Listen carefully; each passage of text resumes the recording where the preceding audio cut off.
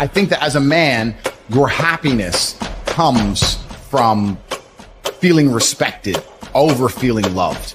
And the reason perhaps you're happy now is because you have more respect for yourself because of the decisions you're making. And you have self-respect. Yeah. And I think that a lot of men, even if they have self-respect, if nobody else respects them, they're struggling. I have no interest in being happy. I wake up and say, how can I be proud of myself? What can I achieve that makes me proud of myself? How can I do things that make other people respect me and are proud of me? How do I have a day which I complete when I come home? The woman who's in my house says, wow, there's no man like you. How do I live a life so my children look at me and go, Dad's a superhero? How do I make my mother call me and say, I couldn't possibly be more proud of you? I have duties to complete. I have to live the exact same life regardless of how I feel. So for me, happiness is not a good indicator on how life should be lived. But happiness to me is a super interesting concept, because when people come to me and say, I'm not happy, I say, why should you be happy? They're like, what do you mean? It's like, who told you you should be happy all the time without working for it? Happiness is at the top of a mountain somewhere. You ain't been anywhere. You haven't even climbed it. Nobody cares about men being happy. We talk about women being happy. We want children to be happy. If you look at a full-grown man on Christmas morning, he's smiling because his wife is smiling. He's smiling because his children are smiling. Nobody even buys him anything. What do they buy the dad? Socks? Nobody cares about men being happy. So why do you as a man care about you being happy? That's how you're going to fall into these traps. I'm a very content person. I live a fantastic life. I'm not miserable or depressed. I'm not sad ever. But I don't wake up and go, I want to be happy today. No, sir. I wake up and say, okay, things must be done. And those things will be completed regardless of how I feel. Regardless of how I feel. You can lock me in a dungeon for an unknown amount of time in Romania, and I will still complete as many push-ups as I can possibly do in the dark by myself. What else am I going to do? Sit there and be sad? Happy or sad? The push-ups must be done.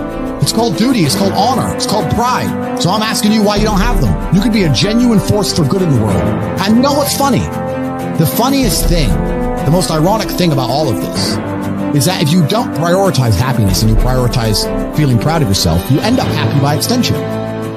I'm happy because I'm proud of myself because I have a fantastic life and mansions and supercars and money, most famous man in the world, thousands of love letters a week from beautiful women. Of course I'm happy, but I didn't ever choose to try and be happy. If I would have chosen to try and be happy, I would have never ended up happy. I don't want a woman to ever go through anything bad in her life. I think a man should go through it for her and protect her, because I think that's how she's her best self as a woman. But I think to be your best self as a man is the absolute opposite. And when someone emails me and says, this has happened to me, I'm like, good. No, what do you mean good? It's terrible. How else are you going to become important? How else are you going to find endless fire to get up and struggle in the face of the competition that's out here in the world? How else are you're going to do all that with a nice cushy life? If any man's honest with himself, think about the biggest transformative stages in your life. Think about the times you got the most work done. It was a bad part of your life. You were heartbroken, or, you lost a house, or broke, or whatever. That's when you did shit. When everything was fine, the mortgage is paid, dinner's on time, it's kind of doop-de-doop-de-doo, little by little, do a little bit of work, do a little bit of relax. But the big events come from trauma. This is it. So it's a cheat code. It's a cheat code to climb the mountain. So when I get a message from whoever and he goes, my wife left me, I'm devastated. I say, I understand. I completely understand how hard it can be to lose a woman that you've given your entire life to. And you've done so many nice things. And then because of one thing you did, her innate and absolutely insane level of ungratefulness has turned her bitter, and she now talks to you like she hates you over one thing you've done after thousands of efforts showing how dedicated you are to her. And even now that you're prepared to die for her, she doesn't give a shit about you. I understand that pain. But my answer is, good. It's still good. Now take all of that pain, instead of emailing me, do this. And then you're going to become the kind of person that women don't need. Then you win. I think everybody on the planet has something to prove. If you walk through life and feel like you have nothing to prove, then you're a loser. If you wake up each day and go, I don't owe anybody anything, I don't have to prove anything to anybody, then you are a loser, because you are absolutely not being correct. You must prove yourself to other people. You must prove yourself to your bloodline, as we just discussed. You must prove yourself to God. God hates the lazy. He can't stand them. If he gives you all these genetic dispositions and these natural God-given gifts, if you have 2 arms and 2 legs and you can think, and you're not trying your absolute best, that's the reason you're not lucky. He doesn't like you. He likes the people which show him the beauty of his own creation. He likes to give somebody building blocks and them to build something amazing. It's the best thing about being a man. You get to build who you are, right? You can decide if you want to be a funny comedian or a musician or a kickboxer world champion or fight the Matrix. You can decide whatever you want to be. God loves to see that. Those people, for some reason, seem to be enormously lucky, right? The person who goes, I don't have to prove anything to God. I don't owe all of my ancestors any effort. You know, for 5,000 years, people were dodging saber-toothed tigers and catching the plague and running from Genghis Khan. I don't owe them anything. Don't owe them a thing because I want to play video games. These people are losers. I wake up every day with something to prove. I have hundreds of millions of dollars. I'm in fantastic shape, 4 times world champion, fighting the Matrix out here by myself. More. I will have to be braver. I must try harder. All I do is prove myself. So when I hear people go, I don't have nothing to prove, then you're a loser. Peasants have never felt like they needed to prove anything. But kings felt like they needed to go and conquer land. Isn't that it's coincidental that the king, who already had it all, felt like he needed to go to some far-flung land and conquer it and take it and prove he's the king. But the peasants, I don't have to prove nothing to nobody. You're a loser then. You're a dummy. I absolutely and utterly, completely have everything to prove to everybody all of the time. That's who I am. I will prove anything to anybody. If I sit and say X, I will prove it. Happiness is the number one thing that must be earned. And I'll tell you that my happiness is based on very real world achievements. I couldn't be happy if I was broke. I couldn't be happy if I was obese. I couldn't be happy if I was lonely. I couldn't be happy if I wasn't respected. I couldn't be happy if I couldn't whoop a dude's ass. I couldn't be happy in those scenarios, so I made sure none of them scenarios came true. I have earned my happiness via hard work. It's the top of a mountain which I have climbed. I deserve it. I deserve to go to sleep with a smile on my face. Just that's what I deserve. And every single guy who hasn't got it probably doesn't deserve it. The universe is very giving and very fair.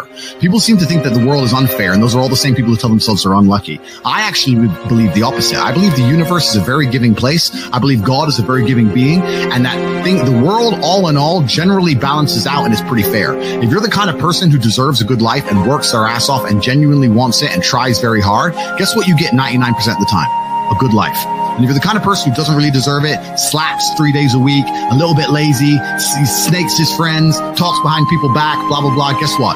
Your life ain't all that good. The universe is pretty fair and pretty balanced. I've yet to meet somebody who gets up every day, does what they're supposed to do, works hard, goes to the gym, then goes to work, does their best, makes their money, looks after it, is sensible, doesn't blow it, etc., who then fails. I've never met anybody who fails when they do all the right things. The universe is a very fair and giving place, all in all. There are very few exceptions to that. So when I see somebody who doesn't have the success they want, especially when I see, let's say, a group of people who don't have the success they want, there's no way you're all exceptions to that rule. You may want something, but you certainly don't deserve it, and that's why you don't have it. You shouldn't wake up and say, how happy am I today? How does that affect how I act? That's not how I operate. I wake up and say, what must be done? What will allow me to be proud of myself? What will allow me to achieve? And those things will be done regardless of how I feel. And that's how the most successful people on earth all operate. The most successful people on earth don't only do things because they feel happy about doing them. If you never make a mark on the world, then you effectively never existed. And when you're gone, nobody will care. And that's very important because you have a duty to your ancestors and you have a duty to God. So you must make a choice. And this is a genuine choice for you people at home. Do you want to live in obscurity forever and be invisible and not matter and have an easier life? I would argue that it's not easier because in your heart and in your soul, you're going to feel guilty knowing you could have been something you're not. Or do you want to try your absolute best and struggle and suffer every day of your life paying the rent for all of the amazing things around you? We pay endless rent. We pay rent for our bodies. We pay rent for our relationships. We pay rent to keep our kids. We pay rent to keep our business. We pay rent to keep our freedom. Every single day is work to pay the rent. It's absolutely never ending, and you have to make that choice. So if you have a pen and paper in front of you, you need to decide.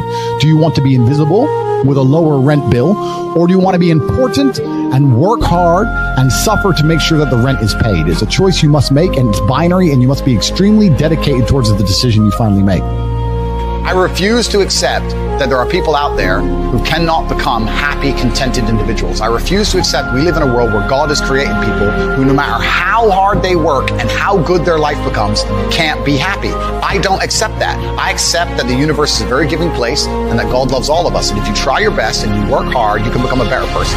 The beauty of life as a man is to be great. So you have to sit here and ask yourself, do you want to be a happy loser that's insignificant? Nobody knows you exist. Women don't respect you. Men don't respect you. Nobody cares if you live or die, but you get to smile all the time. Or do you want to be one of the most important people on the planet with a little bit of stress? Alternatively, you can go out there into the world, try and implement your mark on the world, work hard, try to get rich, more money, more problems.